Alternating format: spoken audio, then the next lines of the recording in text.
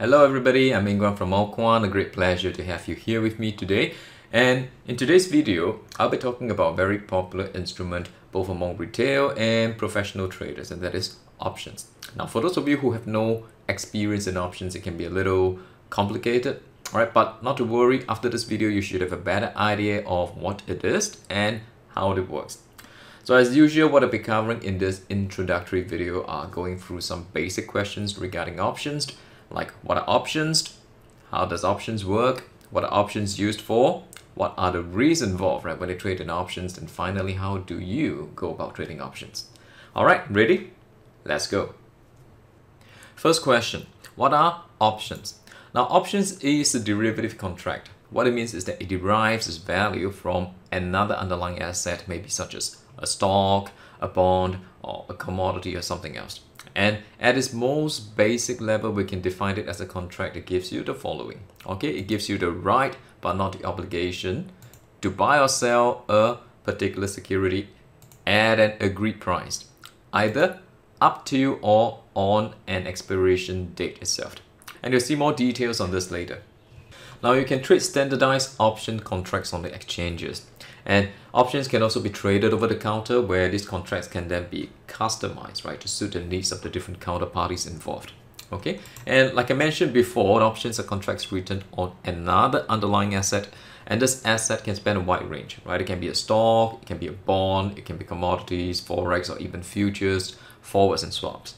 Right? Forwards and swaps are traded mostly by institutions, so some of you may not have heard of them. Okay, but for this particular video, what I'm going to do is I'm going to only concentrate talking about options on stocks. But the broad idea is the same. And then finally, options, right, can also be classified into different types and styles. And at the most fundamental level, options can be classified into what we call options and put options. There's two types of options. And within, right, each option itself, they can be further segregated by style, whether it's an American style option or an European style option. And don't get the wrong idea, right? The styles I'm talking about here got nothing to do with fashion. So we'll cover what it means shortly. Now let's talk a little bit more about the different styles and option types over here. Now, a call option is an option that gives you the right to buy, while a put option, on the other hand, gives you the right to sell. So the difference is very clear-cut between the two. One is to buy and the other is to sell. And in terms of styles, an American style option allows you to exercise that right to buy or sell anytime, as long as the option has not expired. Okay? While an European option, on the other hand, is more restrictive, and it only allows you to exercise the right to buy or sell on the expiration date itself. To give you an idea, options on US stocks and ETFs, or your exchange traded funds, are typically American options, while those on indices such as your S&P 500 and index futures are European options. Now let's go through some of the important terms defined within an options contract. Now the first is the underlying. All options have an underlying from which the value is derived. And in this example, we have an option on SPY. So SPY is the S&P 500 exchange traded fund, and technically it is considered a stock. Right, next is what we call the strike price. So the strike price is the agreed price of which you will buy or sell SPY when the option is exercised, depending of course on whether it is a call or the put that we're talking about here. Then we have the expiration date. This is straightforward. This is simply the date on which the option will expire. And of course, we also have the quoted price of the option. And note, the standard for each option contract is for 100 shares of the underlying stock. But the prices you see quoted on the broker screen are usually for just one share. So to get what you need to pay, you need to multiply the amount you see by 100. Right, so in this case, the total cash you need to fork out to purchase one option contract on SPY is $2,262. Then we have the option type, and this is a call option. So it means it gives you the right to buy SPY at a strike price when you exercise it. And next is the option style. This is an American style option, which means you have the flexibility to exercise it anytime all the way up to its expiry. And lastly, we have what they call the settlement method. So settlement method, there's usually two types. One is called the physical delivery, and the second type is called the cash settlement method. So most options on stocks require physical delivery. That means when the option is exercised, you actually either have to deliver the stocks or to take receipt of it. All right. Options on indices And index futures, on the other hand, are usually cash settled. So that means only the net profit and loss in cash are settled between the buyer and seller. Second question, how do options work? Now, the easy way to look at options is to think of it like an insurance. So the buyer of an option is like paying premiums to the seller, and the buyer only gets paid by the seller when the event is triggered. So if you are buying a call, that means the price of the underlying security got to rise above the strike. And if it is a put, then the price of the underlying security got to go below the strike. So we'll look at some examples later on so they have a better idea of what this is. But the main point here is that if the event does not happen within the entire period all the way up to the expiry date, then basically the buyer loses the premium and the seller gets to keep it. So does this look at how an accident insurance plan works to you? Now let's look at a few scenarios to understand how call and put work from both the option seller and the option buyer's perspective. So in this scenario here, you think the price of SPY will rise. So you bought a call option on SPY for $2,262. And this option has a strike price of $365, which is also where SPY is trading right now at this moment. And the expiration date is on the 20th of January 2023. Now for simplicity, let's assume that this is an European option that can only be exercised on the expiry date, and you also have no intention of selling this option off before expiry. Okay, then come 20th of January 2023, SPY's price rose to $400. So that means you can now exercise the option to purchase SPY at $365, which you can then sell at the market for $400 and pocket $35 for each share. And since the option contract is for 100 shares, that means you can profit $3,500 in this transaction. But of course, you don't forget that you also paid $2,262 for the options. So if you net it all out, right, you make $1,238 for this particular trade itself.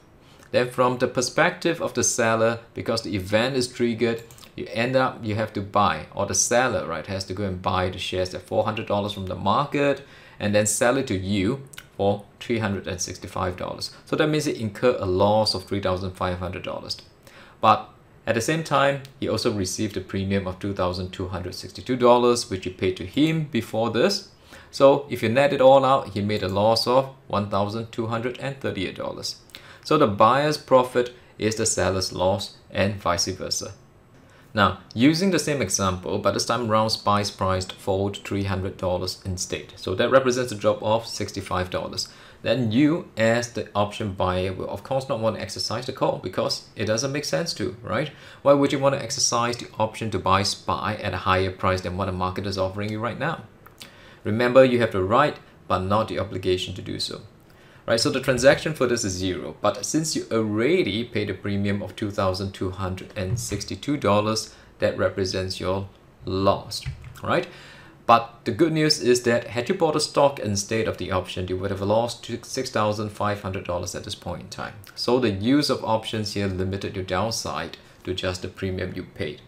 Then from the perspective of the option seller, he's very happy because he gets to keep all the premium that you paid him, right, permanently in his pocket. So far we've talked about cost. Then what about puts? So let's use back the same example, but this time around you bought a put on SPY instead because you think the price will fall. And the price did indeed fall, and on the expiration date, SPY fell $65 to $300.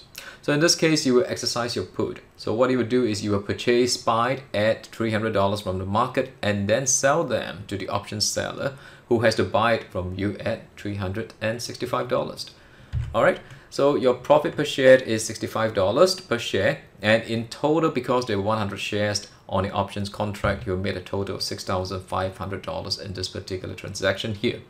And then after subtracting out the premium you paid, which is $2,262, you make a net profit of $4,238. So on the option seller side, he would have to purchase the shares from you at $365. But that means if he were to sell it in the market now, he would incur the loss of $6,500 in total. But if you also include in, right, the premium he actually collected from you, the $2,262, then his net loss is $4,238. So what if the price of SPY rose to $400 instead? Then in this case, no event is triggered because you will not exercise your puts, because it doesn't make sense to, right?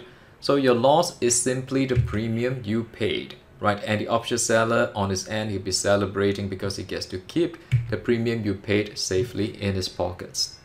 How are options priced? Now, option pricing are somewhat complicated because they're influenced by various different things. But broadly speaking, it comprises of two components: an intrinsic value and an extrinsic value. Now, intrinsic value, right, is the difference between the share price and the strike price, or basically what you can get out of the option when you exercise it. And you will only exercise the option when it makes sense to do so. Right, that is for a call, the share price should be trading above the strike, and for a put, the share price should be trading below the strike. Otherwise, you wouldn't be exercising at all, right? Because you wouldn't gain anything out of it. And in those cases, the intrinsic value of the options would be 0. So theoretically, if you think about it, options should be worth at least the intrinsic value.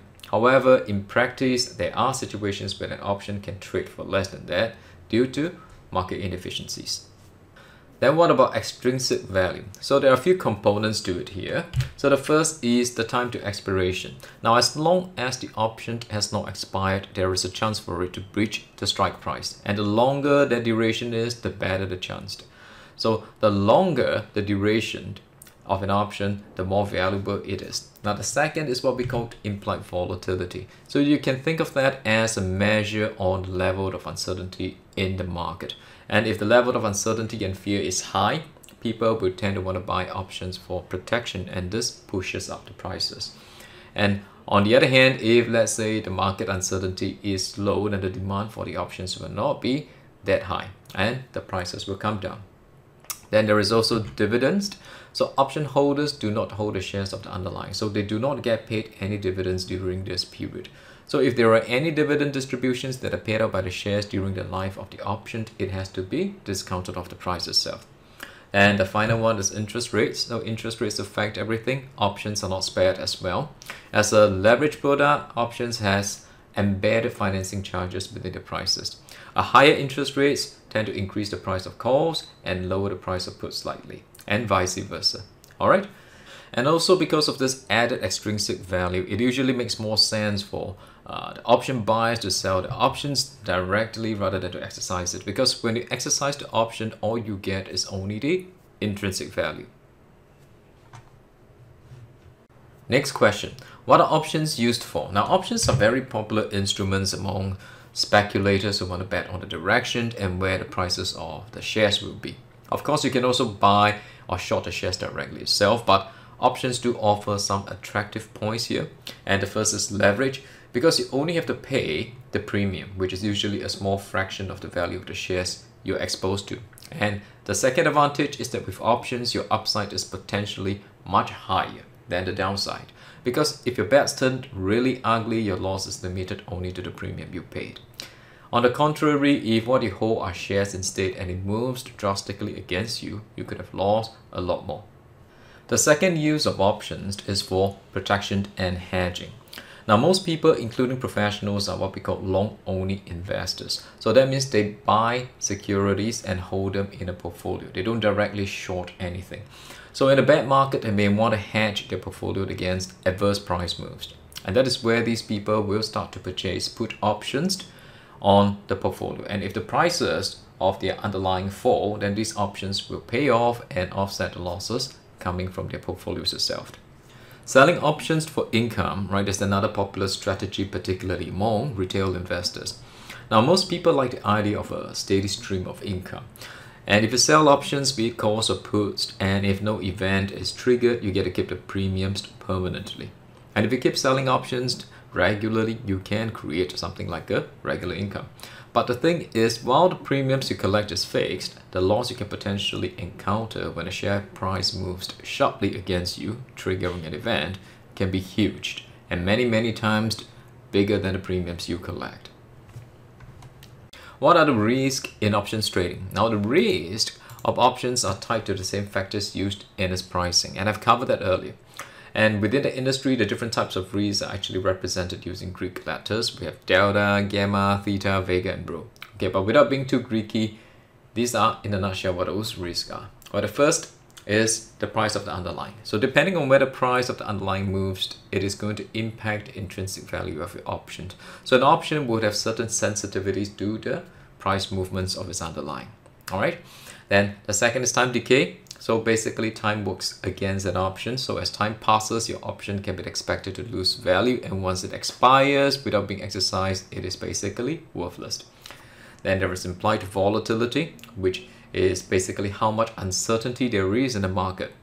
Okay, and it determines in a way the level of demand for protections or options. So the higher the implied volatility, the higher the demand, and therefore you can expect higher prices for the options, and vice versa. Then there is interest rate, and as I mentioned before, options being leveraged products have financing charges being built into its pricing, and there will be implications, right, on its prices when interest rates changes, right? And the last one is leverage. So options are leveraged products, so it is a double-edged sword. Yes, it amplifies your returns, but it can also amplify your losses. All right, we have come to the last question: how to invest in options. It is very simple. What you need to do is just to open an options trading account, and some brokers do offer an integrated account where you can trade many different types of products all in one place. An example is Interactive Brokers. Okay, but options, being a leverage and also more complex products, are considered to be riskier than most other assets. So brokers are required to screen your experience before they allow you to trade options. But usually this process is nothing more than just some questionnaire and self-declaration about your own knowledge and experience with the different products, so on and so forth. Okay, and after that, once your account is approved, you just simply need to fund it and you can start trading. Alright, I've come to the end of the video, and thank you for staying with me. I hope you have gained some new knowledge and insights to options, particularly if you're new to it. Now, if you do like this video and find it useful, please do us a favor and hit the like button big time, and subscribe to our channel if you have not done so. Do also share this video with your friends, and if you have any feedback or questions, feel free to drop it in the comments below. And for your info, we also teach courses at AllQuant, and if you want to find out more information about it, do drop by our website for the details. You'll find a link to our website in the YouTube description below. Finally, wishing all of you all the best and good trading in this last leg to the year end. Thank you, and I'll see you in the next video.